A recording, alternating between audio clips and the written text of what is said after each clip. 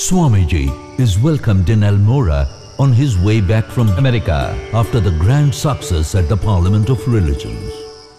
I am alive today because of this man here.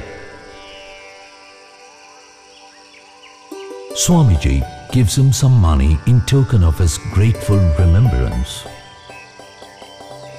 During Swami Vivekananda's wandering days with Swami Akhandananda, Swamiji almost fainted with hunger and sank to the ground from sheer exhaustion. Swami Akhandananda rests Swamiji against a tombstone and goes to fetch water.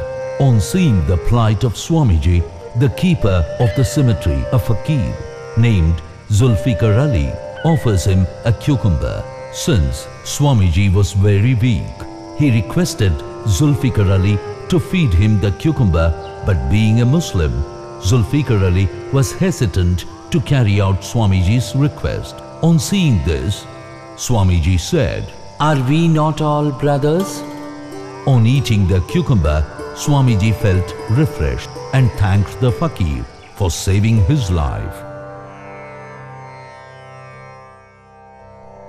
Why is it that everyone says, "Do good to others"? Where is the explanation? Why is it that all great men have preached the brotherhood of mankind and greater men the brotherhood of all lives?